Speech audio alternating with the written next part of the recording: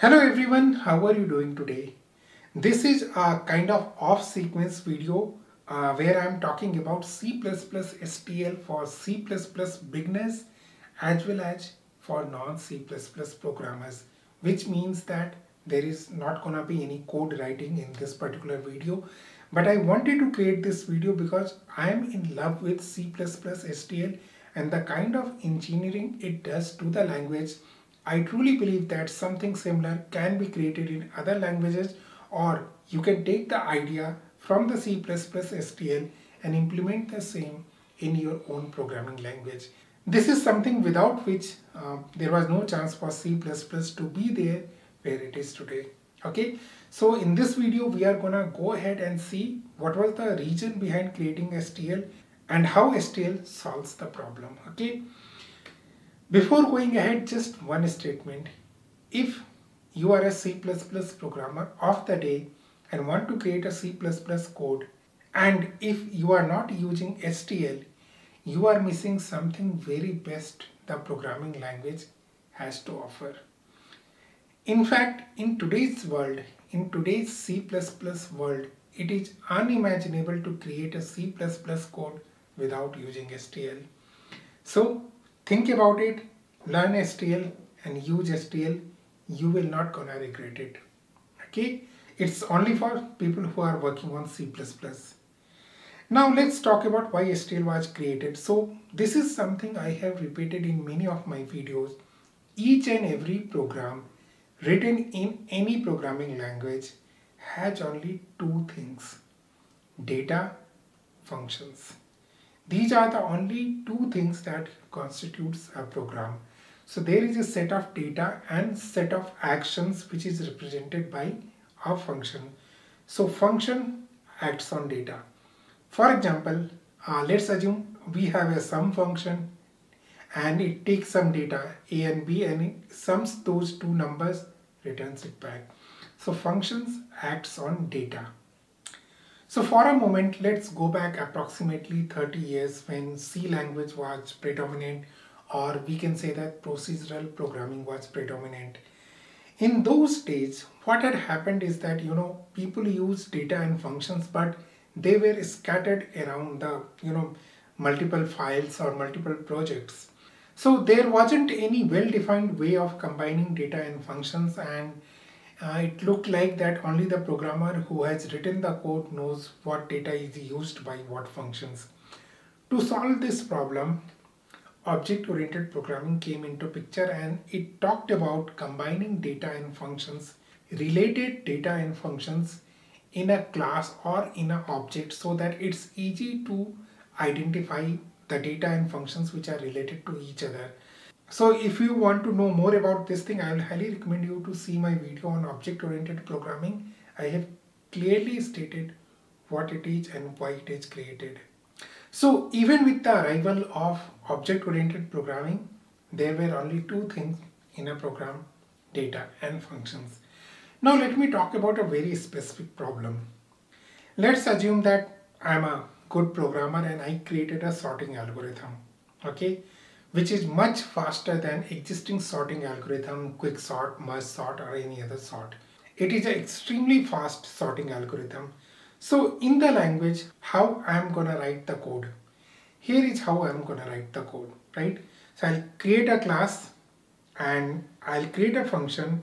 In that function, I will take some set of integers and then I will do sort, and then I'll return sorted integers. Okay. And if someone want to call my sorting algorithm, here is how they can do that. They'll create an integer of arrays and they'll create the instance of my class, call my function and get the sorting result back or the sorted data back. No problem, looks fine, but there is a problem. Can you think about it? The problem is this sorting algorithm works only on integer data type. But sorting can happen on other things also, right? Sorting can happen on a string. Forget string. It can also happen on user-defined type. In fact, during sorting, we just need to do only one thing. We need to compare two things, whether it is, integer, floating point, string, or user-defined type. which is big, which is small, so that we can arrange the things. That's what sorting algorithm does, isn't it? Which means that the sorting algorithm is independent of type of data that is coming to be sorted. Okay, but in this case, nobody is able to use anything other than integer, because there is no function which take anything other than integer. Until and unless I create, multiple function which takes floating point, string, as well as user defined type, nobody can use this algorithm, or they need to take this algorithm, adopt it to their own user defined type, and then use it. So this was the problem which STL, standard template library, solves. And here is how it does that. So in STL there are three major things. One is container, second is algorithm, third I will talk about. So container, as the name suggests, it contains data. Data could be anything: integer, floating point, user defined type, object, anything you can think of. Container contains data. Algorithm, as we talked about, the sorting algorithm I just talked about, consider this algorithm as sorting algorithm. Okay, so what it does, it takes data and sort it. But are you seeing something different in this picture? The algorithm doesn't take data directly. It takes data from an intermediary, which is question mark, and which is called iterator. So what STL says, that STL separates data and algorithm, and it says that STL algorithm will not work on data. Instead, it will work on iterators. So if you want to get your data sorted, convert your data in the form of iterator, and then you will get it sorted. Okay, now you will say, I understood container, I also understood algorithm, but iterator, why? I'll tell you. Iterator provides a uniform interface for accessing data to the algorithm. So as a very simple example, let's think about it. If you want to sort array of integers, okay, so if you pass array of integers and you take a memory location and do plus plus, you will get next element of the array. But instead, if you pass a linked list and if you do plus plus, you will not get next element in the list, right?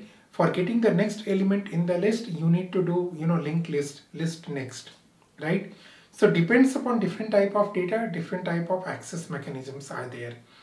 What C++ STL does is that no matter whether I am using arrays or linked list, if you do plus plus, you will get next element. So this is how you provide a uniform interface to the algorithm, so that algorithm, when it does plus plus or it does some subscript, it knows that it is actually accessing the data, getting the data. Plus plus means getting the next data. Okay, so for algorithm, the interface for accessing data is same. That's the precise reason there is one-to-one relationship between containers and iterators. So for a vector container, there will be vector iterator. For a DQ container, there will be DQ iterator. For a list container, there will be list iterator. So if you want to create your own container, you have to create your own iterator, so that these algorithms can work on your container data. So the problem about which I talked about in my sorting algorithm solved beautifully over here. Algorithm will always work on iterators. Not only this, the STL also has some accessory things like comparator functions, which we can also create. Okay, so you can see that when you pass user defined type, the algorithm might not know how to compare to user defined type. You create two objects, how will the algorithm know that which object is bigger, which object is smaller? Because if you talk about sorting algorithm, it needs to know which is bigger, which is shorter. So in here you can also provide a comparator function which will be called by the algorithm to check whether this element is bigger or that element is bigger, which means that the algorithm is even comparator function independent, which means that the algorithm does what it has to do without worrying about data type and without worrying about how to compare the data. Think about it. If you are creating a sorting algorithm, you do not need to worry about data type and you do not need to worry about how to compare. If we create it for int, less than greater than work. But what about objects? We do not know, right? So in this case, the algorithms can work on any given data type with any given comparator function. Isn't that great? So this is what STL does. So in STL, there are only three things plus some accessory function. They are containers for holding data. What STL says that if you want to store the data, forget about how much memory it will take, expanding the data, shrinking the data, and generating iterators so that algorithms can work on it. Forget about everything. I will take care of that. There are two types of container, sequence and associative container. Sequence means it will honor the insertion sequence. Associative container will keep it in a sorted order. Okay. Then iterators and functions. So this is how C++ STL was designed, and let me tell you, it's a huge success. So thanks a lot, people. Thanks for watching. Till the next time we meet. Good day, goodbye. Take care.